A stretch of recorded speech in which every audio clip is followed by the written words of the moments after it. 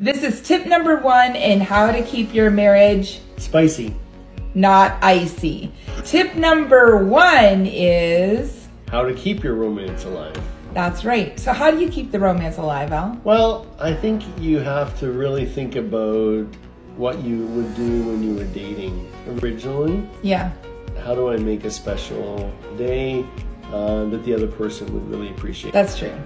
I also like to flirt. So I just like to look at you and give you eyes. And it works.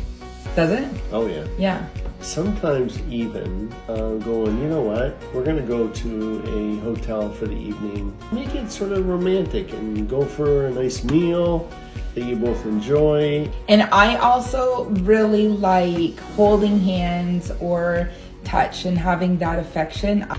Or you rub my feet or my back or play with my hair. All of that touch. And I'm not a touch person, but there are certain words that you can say that will warm my heart.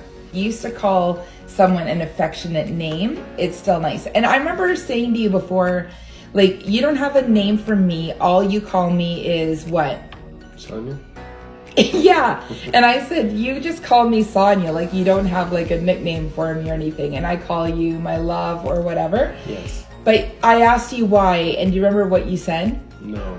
You said, well, I really, really like your name, so that's why I use it. That's right. I do like Sonia. And so that was good enough for me. I thought that was really sweet.